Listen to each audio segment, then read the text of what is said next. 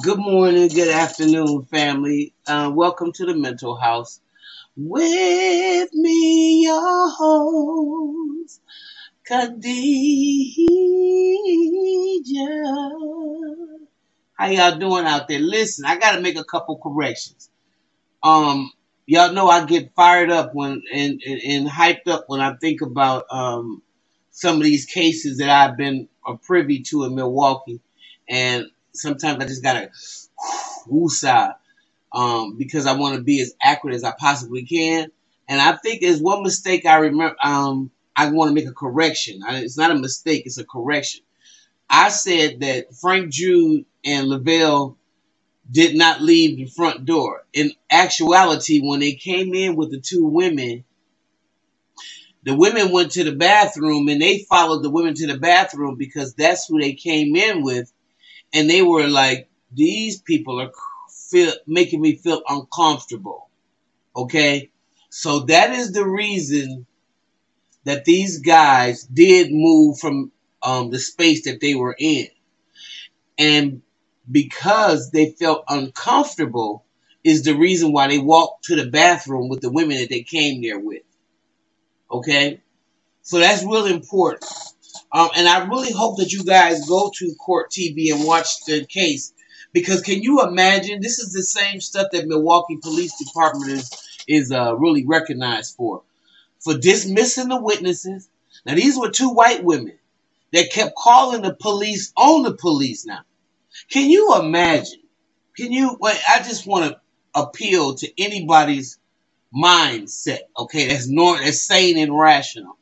Can you imagine calling the police because you see something crazy or you see these guys beating up your friends or beating up, just acting completely out of control? You take your phone and you dial 911.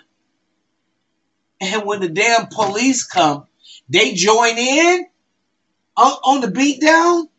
Oh my God. Can you imagine? Can you imagine that happening? So what happened was, I just want to reiterate it, just like Brenda Cleveland, who called the police and kept saying, look, Dom, this is not a man out here. This is a boy. And my nieces and my daughter, they've seen the guy out here before. He's a kid. He's not, ma'am, it's a boyfriend and a boyfriend type of thing. This is how they do marginalized people in communities that they don't give a damn about. Okay, you're just all a bunch of darkies and whatever happens, happens. This is a scenario where two white women that brought the black guys to the party were actually there to sit there and witness white supremacy on deck. They were like, what the hell? We brought these two black guys to the party. These guys we met, we thought they were cool. One of them was a DJ and blah, blah, blah. The other one was this. And we brought them to the party and they get the fuck beat out of them by these insane white off-duty officers. And then they call the police. And the police come and start kicking their ass too, putting their foot off in their ass. Luckily for Lavelle, he got the hell away. They say he ran. He was like a gazelle. Okay? He ran all the way from Bayview to the north side. He was just getting it. He got from over there. Okay? Frank Jude just wasn't so fortunate. And what I'm going to do, because what I didn't do is I didn't complete the sentence when I said that we were so fired up. It was a bunch of us that went to the neighborhood. And I'm going to load up the footage of that because I still have it after all these years. I wish I had cameras were out and I had the camera of Jeff Dahmer and what he, that building. I wish I could have took a camera to work with me every day then. But nevertheless, I don't want to digress. I do have some footage of us going to the neighborhood in Bayview over there on Ellen Street because all of these neighbors, I want you to hear me. This is a decent, working, middle-class neighborhood. These people sat there in their windows because the party was like at 3 o'clock in the morning. They didn't complain about the noise. They didn't complain because they knew they were police officers. But what they did do, most of them hid behind their curtains when they watched Frank Jude get beat, get ink pens stuck through his ears and eyes and knives up his butthole. They watched all that, stripped off his clothes, naked, he in the middle of the street. And none of them neighbors never called 911. Okay? Don't get it twisted. None of them didn't do a damn thing. That's why you got to let yourself be known. This is the time in the universe. Let me tell y'all something.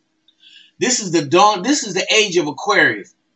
This is the day of the unforgiving bullshit. When you know something is wrong and you're not willing to stand on it, the blood is on your hands. Because I had plenty of people coming up to me after this was over with, and we all converged on their neighborhood. We prayed. We went to the exact spot that they beat the shit out of Frank Jude in. Okay? And we let them know that we're not scared to come over here. If we have to come over here like this how we'll come over here. But you're not going to be beating us down in the streets and shit like this, sticking stuff up our butts.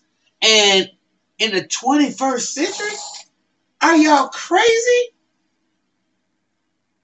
Oh, my God. And I had people come up to me and say, yeah, I did see it out the window, and I just didn't know what to do. And we're not like that over here. We love all people, and I'm looking. I'm like, yeah, but none of you called the police, and that's the sad part. That's the sad part, man. I mean, it's easy for you to say that now because we're all in your neighborhood, but none of y'all called the police on the police. And so I wanted to make sure that I reiterated that, and I wanted to make sure I put that out there because what I'm going to do is I'm going to load up footage from that time, and I think it's about maybe 20 minutes long or so.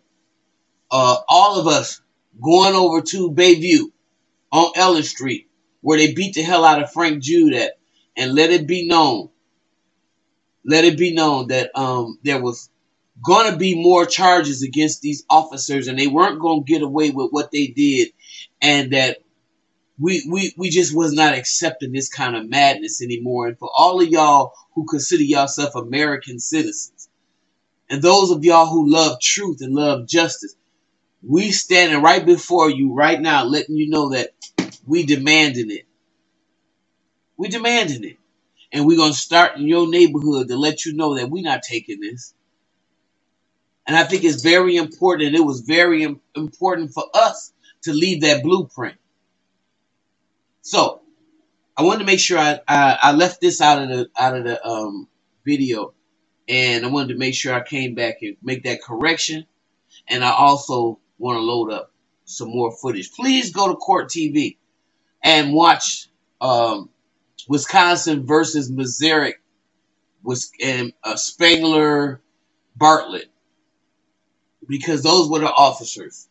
And you can see the curse. You can see the women testifying about how mad these police were acting that night and what they did to them and how they did it and how they didn't care that they were white women because they had no business being there with no black guys.